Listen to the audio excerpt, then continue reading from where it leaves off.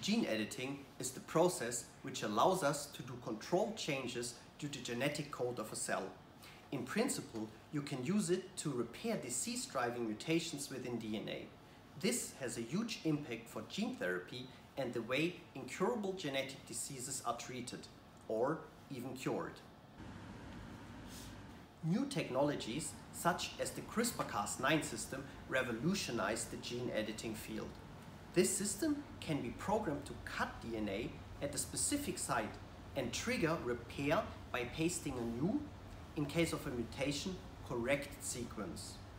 The problem is that the CRISPR-Cas9 system is still inefficient in reverting back a mutation to its healthy state.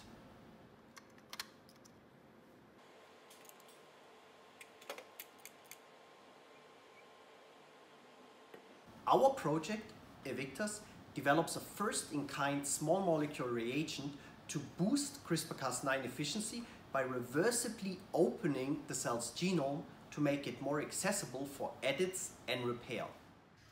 With the support of the Gebert Stiftung, we have found that modifying the packaging units of the human genome indeed increases CRISPR-Cas9 efficiency by 2 to 3-fold.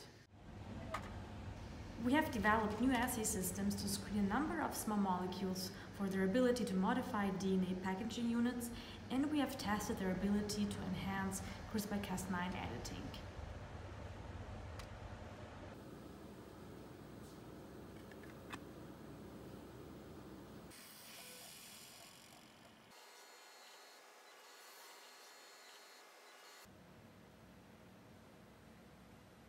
The screen gave us a number of substances, and now we focus on developing a patentable reagent with greater efficiency.